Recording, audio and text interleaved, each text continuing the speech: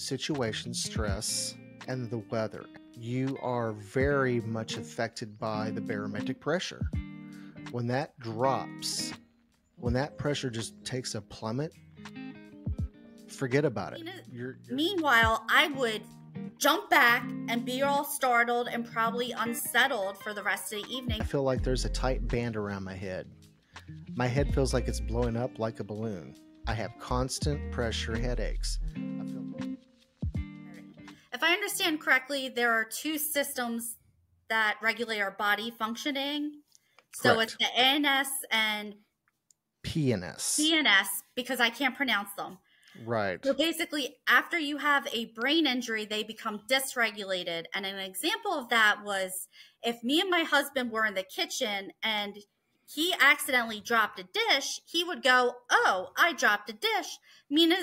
Meanwhile, I would jump back and be all startled and probably unsettled for the rest of the evening because it scared the crap out of me. Whereas before the brain injury, I would have had the response he would have had and been like, "Oh, crap, a dish broke." Right. We're going to move on to the migraine headaches. Those are probably the most common type of headache, other than your just typical, oh, my head's hurting, which a lot of headaches come from dehydration, little known fact.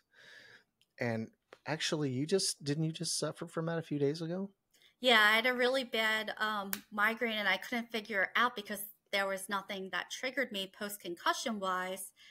And I was thinking back through my day, what could have triggered it? And then I realized, oh, I drank a lot of coffee today, but I think maybe only a bottle and a half of water. So after I rehydrated we always keep electrolyte water for situations like this. Yeah. Once I rehydrated with electrolyte water, I was better, but it was like, wow, I went through the whole day with a headache, not realizing it was from dehydration. Yeah. And that's, even people that don't have brain injuries or post-concussion syndrome, that's like the major thing to first ask yourself, have I had enough to drink today? And soft drinks don't really qualify as hydrating yourself, because actually, if I'm incorrect, correct me, but soft drinks can actually hydrate you. Can they not?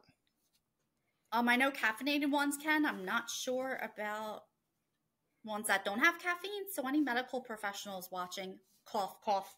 Dr. Miller, cough, cough. Drop it in the line. Okay, so Rob, isn't it my understanding too there's another type of headache out there called the migraneous? You're absolutely correct. And that's what we refer to as migraines, but the medical term for it is migraneous. These typically present as an extreme stabbing pain in the top of the head, either on one side or the other. And the auras, which are black and white spots in your vision, they can also be a strange smell. It can be a tingling in your hands, of all things. I don't know if people realize that or not. I always just thought if you had a migraine headache, it was all your headache. But if you're having the vision spots or the tingle in your hands, that's also an indicator of a migraine headache. And you'll have sensitivity to light, touch, or smell. I don't know if you've had migraines, so sometimes with the migraine, the smells can really trigger you and even make you kind of nauseous. Mm-hmm. I don't experience that as much. It's more the sensitivity to like lights, especially like those fluorescent lights. Mm-hmm. Another thing too is the dizziness. Have you ever experienced dizziness with a migraine? The start of it, not like, it's almost like a progression symptom for me, but not once it's full blown on. This leads right into the next segment is the ANS headaches. Like I was referring to earlier, vision problems are a big common culprit. So, and that actually, I think it even says that it can increase vision issues, pulsing headaches, and it can even make you feel like your eyes are inflamed or pained. Wow. I don't know how your eyes would be inflamed, but that's okay. Moving on. Vestibular issues can lead to headaches.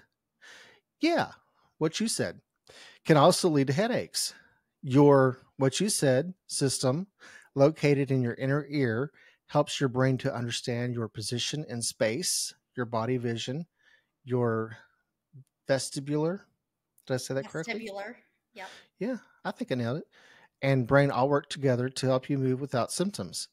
If a concussion affects your system, you might experience headaches, nauseous, dizziness, balance issues, spatial disorientation, and more. Mhm. And the third common thing that leads to those types of headaches are sleep problems. I know Wow. many people have issues with sleep, and I know in today's society we're all distracted by these things here, Hmm. and um, they reduce our amount of sleep. So, getting a lot of sleep is the best thing you can do for your brain. Your brain needs a lot of rest to function properly. Absolutely. Struggle is real. What are some treatments for headaches? Medications. They do work for many, they don't work for all. It's not a Right. one stop shop. So, depending on the type of headache, medication can bring some relief, but it's short term. If you've had a concussion, it's in the first 48 hours that generally you would take, you know, whatever the doctor prescribes you. It's not a long term fix. You can do the over the counter pain medication. It's okay to take for a few days, but again, not a long term fix. You just want to talk to your doctor to see what's the best course of action for yourself. Hmm. This has been a very interesting episode. And Ashley, what do you have to bring to the table? To recap, there are a lot of different types of headaches out there that you might be experiencing as someone with post concussion syndrome or another type of brain injury. And we hope that by describing the different headaches to you and what they look like, as well as the wonderful visual that Rob provided, we were able to provide you with a little bit more insight. Thank you, Ashley. As always, it's been fun being with you guys, and we hope that this has been educational for you as well as entertaining. And please drop us a comment below so that we know, what it is that you would like to hear from us. We want this to be a community and also a safe place for people that are survivors of brain injuries. So that's my closing thoughts. Ashley, do you want to give us the little spiel? Like, subscribe, and share. Thanks for joining us. Bye, everybody. Have a great night.